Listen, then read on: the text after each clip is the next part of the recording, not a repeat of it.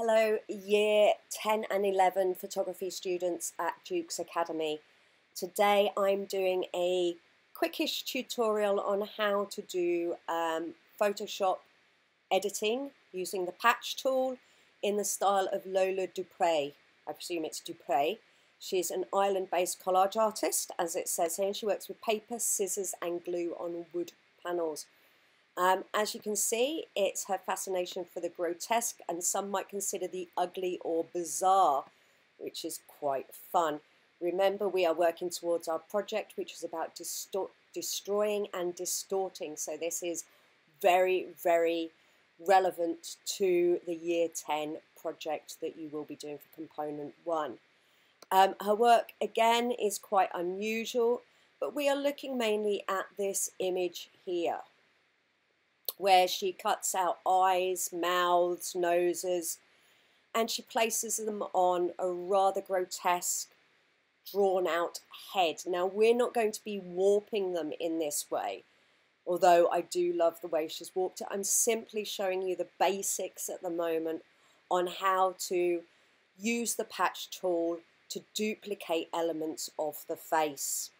So that is simply, we're just looking at the basics today of how to duplicate elements of the face in the style of Lola Dupre.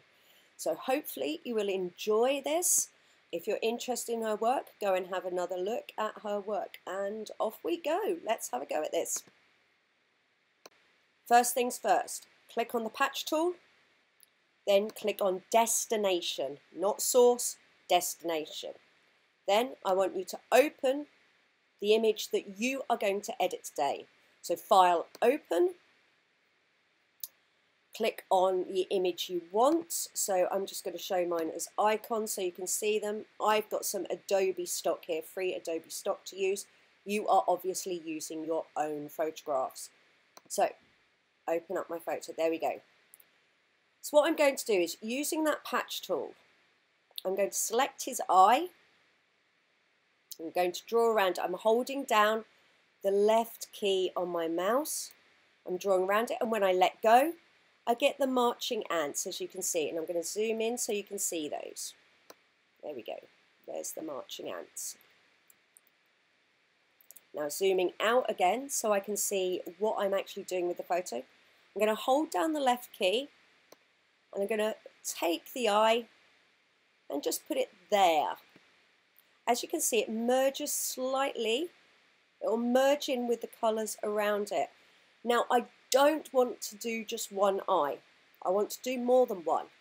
So I'm going to take this again, and without getting rid of the marching ants, you'll see that holding down the left key and drawing down, it leaves that eye there. And I'm going to put another one here.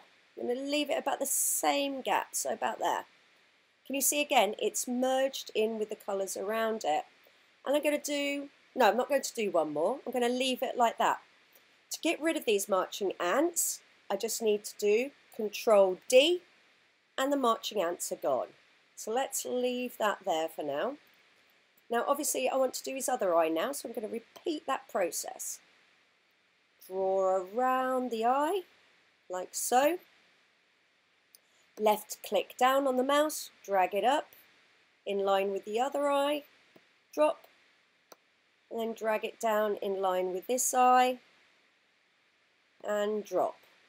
And I'm happy with that, so just to zoom in again to show you, I'm going to do Command D, and there they are. And you can see that it's merged in with the skin around it. Obviously near the eyebrows it's a little less merged in because we've got hair there, but that is totally fine. It's not meant to look real. The whole point is to give us an unsettling feeling about a person's identity and grabbing our attention into the eyes or other features of the person's face. Now, we're going to do the mouth now, which is quite fun. So again, nice and slowly, holding down the left key on your mouse, draw around the mouth. Once you're happy, let go. If you're not happy with it, you can do Control Z, and that gets rid of the marching ants. So I'm just going to show you that close up. Oh, that looks weird, doesn't it? Ooh, that looks creepy. So I'm going to draw around the mouth there. like so. Then let go, and I'm happy. I'm not happy with that, so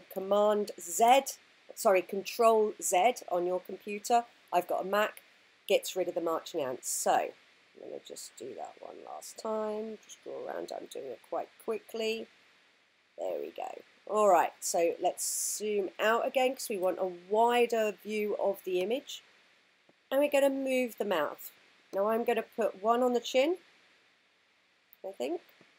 There we go. And I'm going to put one. No, I'm quite happy just with the one on the chin. Shall I put one on his neck? I think I might put one on his neck. There we go, because that makes it look a bit weirder. Come on, D. There we go. And we've got that. As you can see, I've got a line there showing me that that's the centre of my photograph. I'm just going to do a little bit with his nose as well. You need to know have a little understanding of noses. So there we go. This is where it's going to look ultra weird. I'm going to drag that up to there. And we might just drag, no, I think I'm going to leave that there. I'm going to do Command Z, and Command D. So Command Z takes us back. So there's our photograph in the style of Lola Dupre. You can always just take the eye again if you want to. You might want to draw around it and just drag one down there. No, I don't like that one. See, just Command Z gets rid of it. Sorry, Control Z. Control Z gets rid of your selection. Control gets rid of what you've just done. So I'm going to take that there. Command D. Control D, Miss Harvey. Control D. And I'm just going to have that there. I quite like that being a little off kilter. And I'm going to do one last one here. And we're going to take that down and put that down there. And then Command D to get rid of the marching ants. So there you go. Something in the style, not completely, but something in the style of Lola Dupre. Next thing we want to do is save it as a JPEG. Save it as a JPEG, you do File, Save As. In your photography folder, you want to save it as Dupre. And I've already done a couple of these, but I'm going to do it Dupre, Color 2, because I've done the first one here. I've done one already here. So you're going to save it as 1 probably. And make sure you have JPEG selected there. Save. Make sure it's 12 and maximum. Okay. Now we're going to make it black and white. So Image, Adjustments, Black and White. And you decide on what black and white you want. Default is quite nice on this. I quite like the default on this. Click OK. Then we want File, Save As, and then we want to change from colour.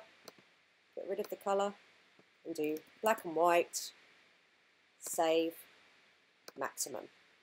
And then we have our 2 images, which is fantastic. Then all I want you to do is make sure that you put it on the right slide in your workbook. So if you go to your slides, you go to your workbook, I've got this one open.